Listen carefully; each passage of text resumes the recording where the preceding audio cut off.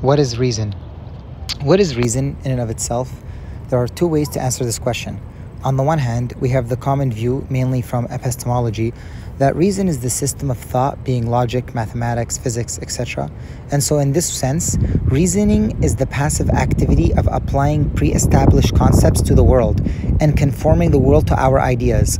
However, in order to first conform our understanding to the world, we must establish a proper worldview, i.e. ontology, about the nature of being itself.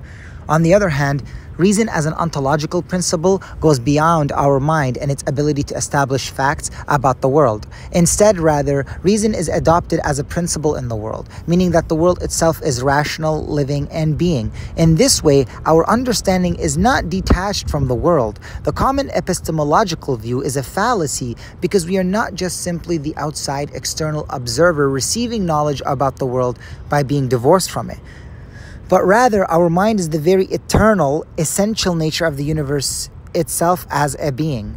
The universe as a being is our mind and thoughts. In order to understand how our mind constitutes the essence of the universe as alive or conscious, we first have to work backwards and reverse the assumption that divorces ourselves from nature into the categories that humans and life forms are living, while general nature at large is assumed to be lifeless and inorganic. The latter proposition is a limited abstraction about the true scale of reality and the existence we found ourselves apprehending only small aspects.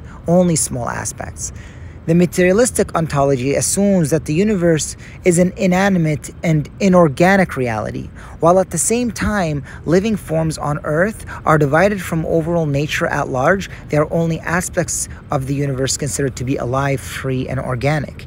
These views are improper ontologies about the nature of being that we automatically presuppose because we are told they are true from a young age, i.e., the ontology we learned in school.